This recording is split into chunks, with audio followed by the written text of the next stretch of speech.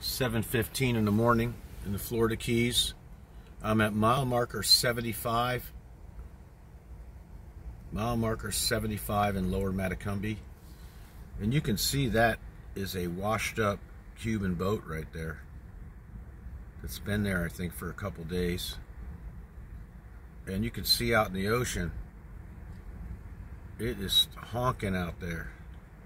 I don't know if you can see it very well, but I'm gonna try to get out of my car and take a look. It's gonna be windy as heck. You're not gonna hear much.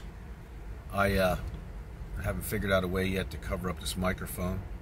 I probably should have before I did this, but we're gonna give it a try. I just want you to see the road is messed up pretty bad on US 1 right now. Very difficult to pass here.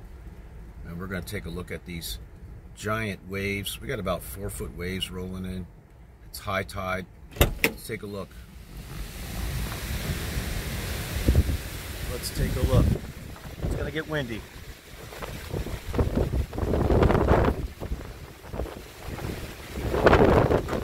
It's gonna get windy, folks. I apologize for the wind. Wow. You can smell that salt air when you come out here. Sandy Cove Avenue. Sandy Cove Avenue. Sandy Cove Avenue. Mile marker 75.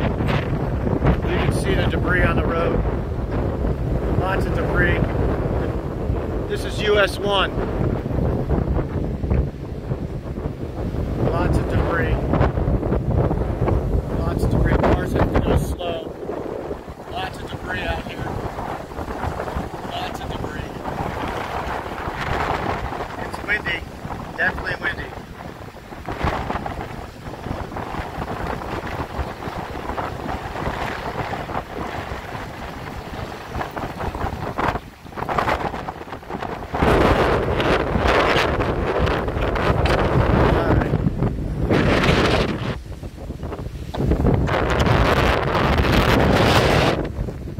I don't want to get my phone all wet. There's a lot of salt spray coming on. This wind is pretty strong, I can tell you that. I'd say it's blowing about 40. It's almost knocking my 130-pound frame over, which isn't hard to do. Yeah, I'm getting back in the car. There's a brand new house they just built right there, that white one. Nice, nice house. It just started sprinkling a little bit when I came out there. Go figure, huh? That's what happened. It started sprinkling.